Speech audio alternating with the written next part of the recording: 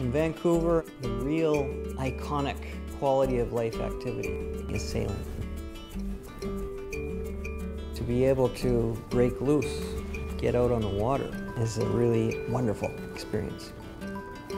One of the real powerful moments for me is to look back on the shore and see my empty wheelchair.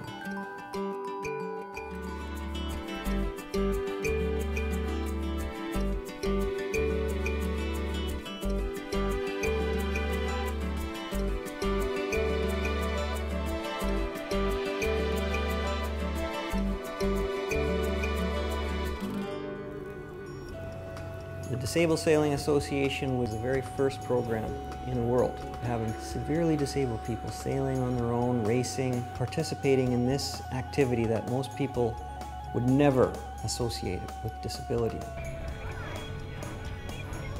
We needed a sailboat that was really well designed for the use of disabled people. So I got some money together and we created a Martin 16 sailboat.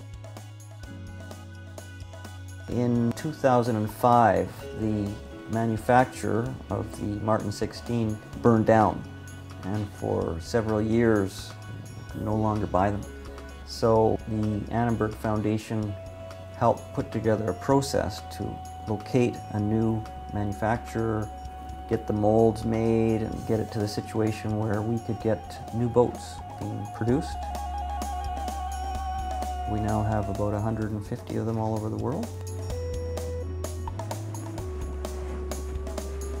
There would be very high-level quadriplegics, people who couldn't move their arms at all. So we decided to take on the project of fitting a sip and puff device to the sailboat.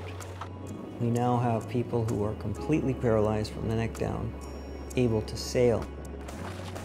There's one straw for the helm and there's one straw for the sails. So it's pretty intuitive. You sip to starboard and puff to port. And with the sails, you puff to let the sails out and you sip to bring them in. You're able to just fly along on the wind and tune the sailboat to go as fast as you can go.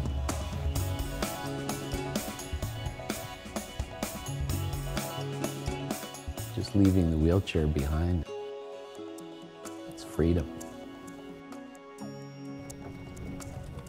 When you add up all the people that are sailing that never would have been able to sail, it's several thousand people.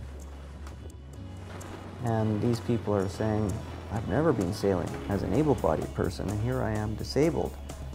I thought life was over, and I'm actually doing more stuff than I would have done as an able-bodied person.